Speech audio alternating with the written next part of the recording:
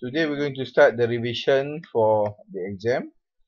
The topic for today is about Pearson Chi Square test. Kindly take note, Pearson Chi Square test, the result is only valid if the n is larger than 20 and there is no expected value of less than 5. Okay, let's go through one example here. So the example here is about obesity and diabetes mellitus. Whether overweight people are more likely to develop diabetes mellitus compared to normal weight people.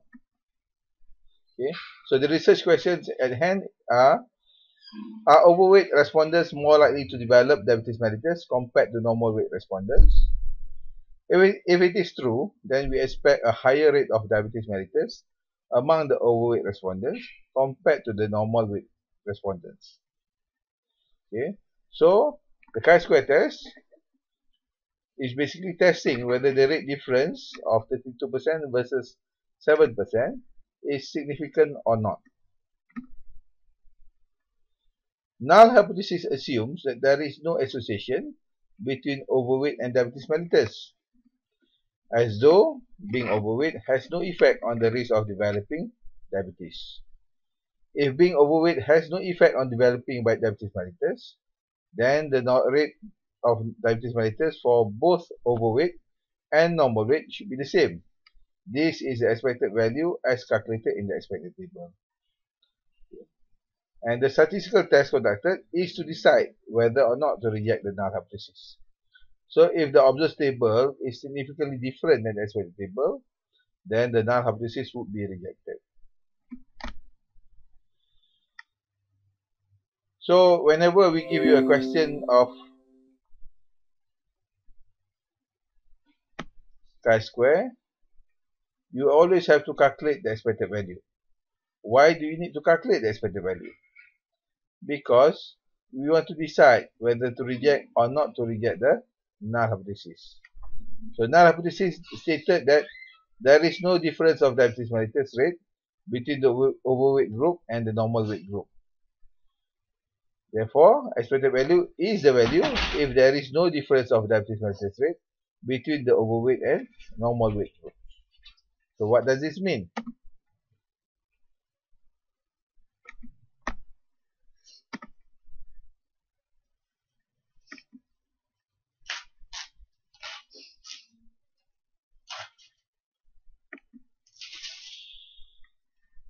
If there is no difference of diabetes mellitus rate between the two groups, then the diabetes mellitus rate is similar between the two groups.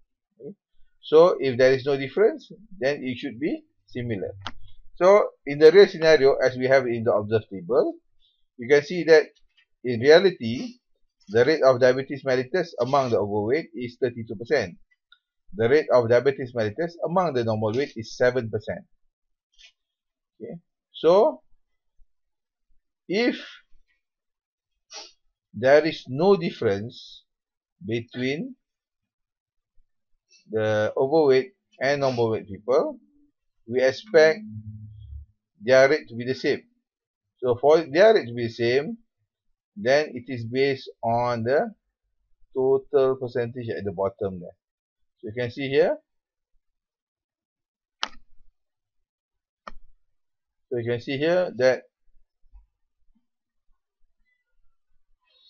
the rate here, total percentage is 19.5%. So if there is no difference between overweight and normal weight, they are both also at 19.5%.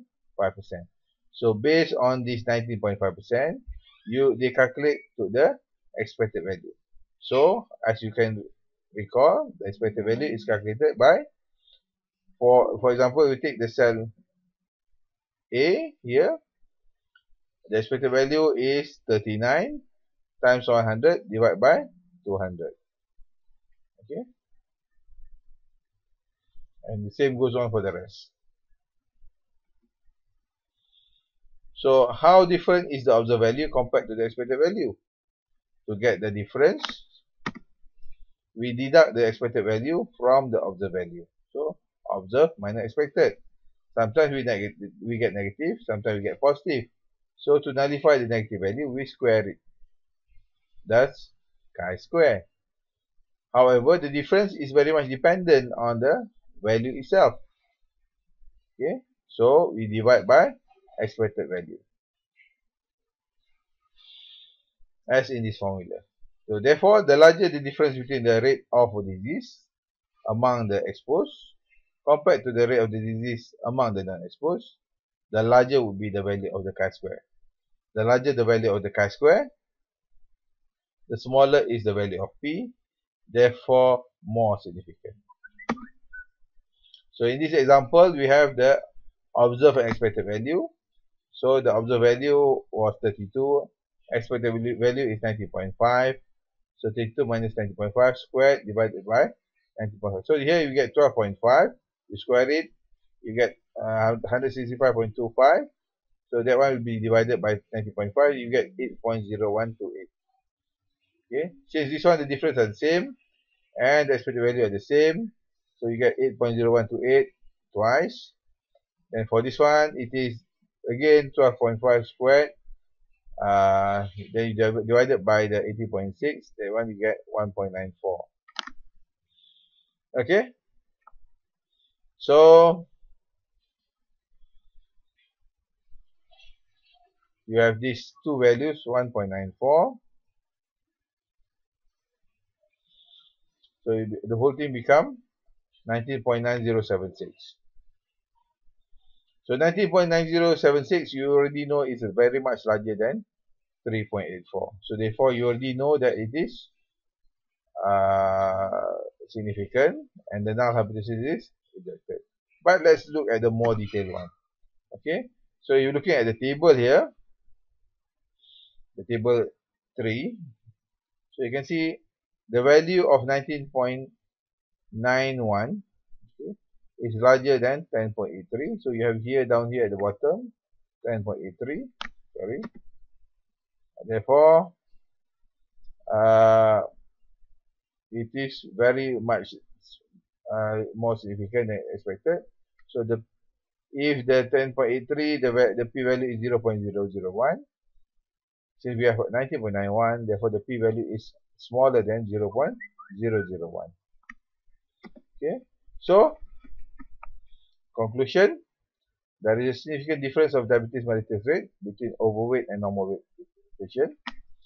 The overweight respondents has a significantly higher rate of diabetes mellitus of 50% compared to the normal weight respondents at 7%. So for your exam, please memorize the critical values of 3.84 for degree of freedom of 1 and 5.99 for degree of freedom of 2. In summary, okay, here we have the scenario, the hypothesis, where we believe the overweight has a higher risk of developing diabetes mellitus compared to those who are normal weight.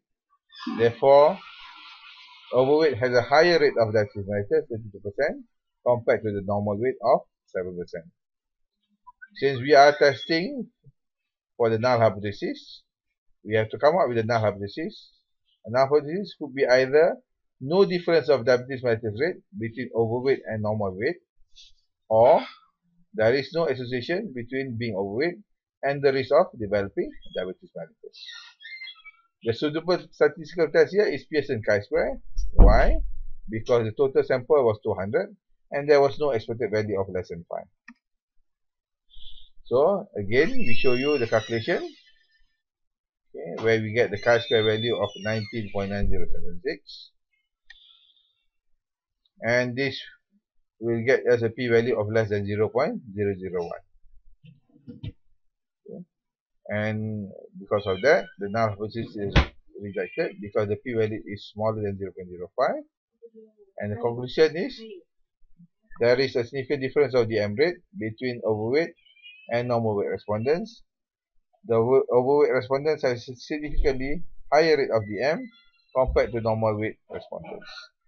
Okay, please take note, when you write the conclusion, you should say the word significant, that there is a significant difference of diabetes mellitus rate, and you have to show the direction.